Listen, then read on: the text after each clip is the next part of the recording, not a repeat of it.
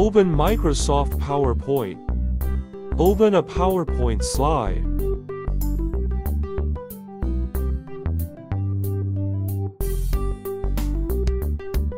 You must enable editing in order to export.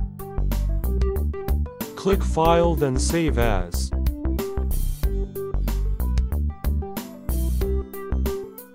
In Save As type drop-down menu, select JPEG file.